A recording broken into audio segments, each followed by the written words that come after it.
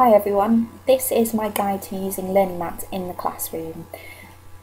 If you'd like to follow me on Twitter, you can do so at the handle @HannahTyerman, and there's also my blog address there, hannahruthtyerman.wordpress.com. After you've watched this video, you'll be able to access templates and other hints and tips for using Learning Mats in the classroom. Okay, so I'm going to show you three main examples of how I've used Learning Mats so far, and three different ways. Okay, so this is an example of a poet learning mat that I did. I teach English and we were starting a new topic. We were starting poetry for the first time. We'd had a week or so introduction lessons about poetry, how to approach it, and we were going to be looking at our first poet, William Blake. So what I did was created a two-sided learning mat, A3 in colour, laminated them, so that I always have the learning mat as stimulus for discussion, which is mainly what this one was used for. So it had a timeline of key events, quotes from Blake and also other poets at the time, images related to the main themes of the poems we were going to be exploring. The second side had the actual challenges and activities and tasks on it.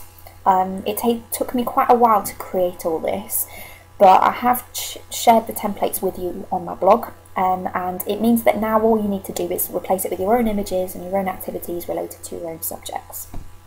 So I gave them a little bit of information about the set of poems that we're going to be looking at, and I gave them questions to begin your thinking.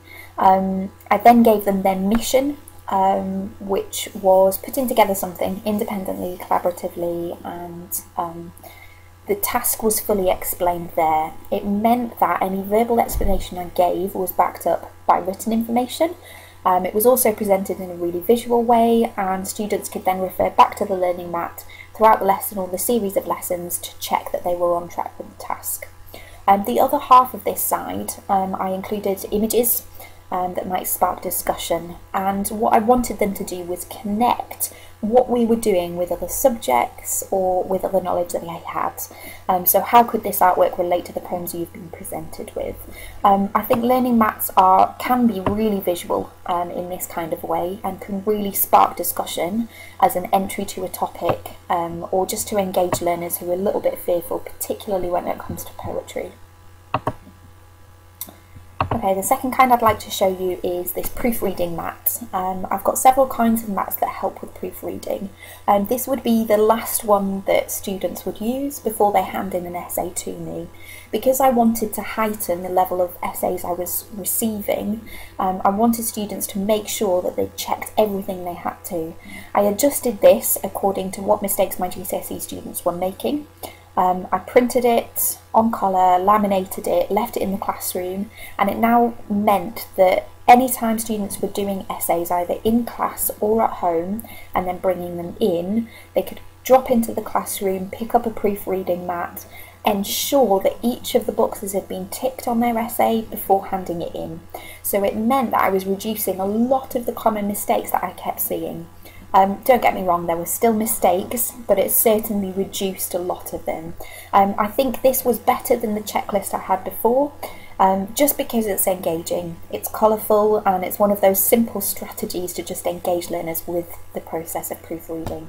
Again, I've shared a template with you on my blog, so if you want to take a look and use it, feel free. The final thing I'd like to show you is one where I've actually used it that students write on it. So this one wouldn't be laminated. I'd have a colour copy on the board, and then students would have their black and white copies to work from. I devised a symbol system so that each of the activities had a different symbol with them. I felt that this visual element really helped the more visual learners to know where we were in the lesson and what kind of activity was required.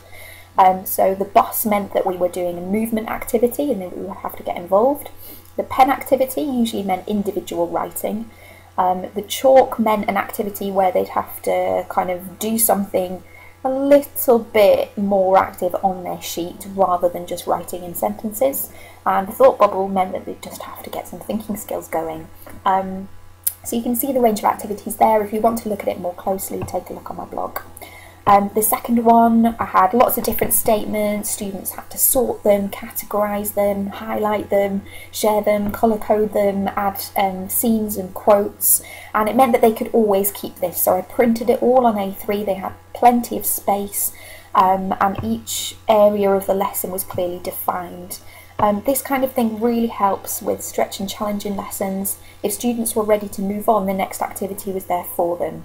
They could visually see where they had to go to next, what activity was an extension task, what task they just needed to move on to, and they all moved at pretty much their own pace, apart from when I interrupted to stop them to do the whole class discussions and things. The only other symbol on this page was my present for peer assessment. I also have 2 smiling heads for working in pairs, and then 4 smiling heads for working in a small group. So the symbols really helped. I think the visual elements of this students really enjoyed.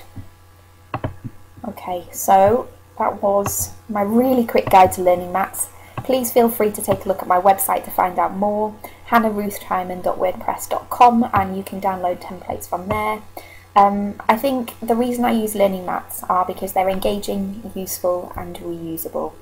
Okay, I'd really love to know how you get on, and if you've got any further templates to share with me, I'd really love that too. Okay, good luck, thank you.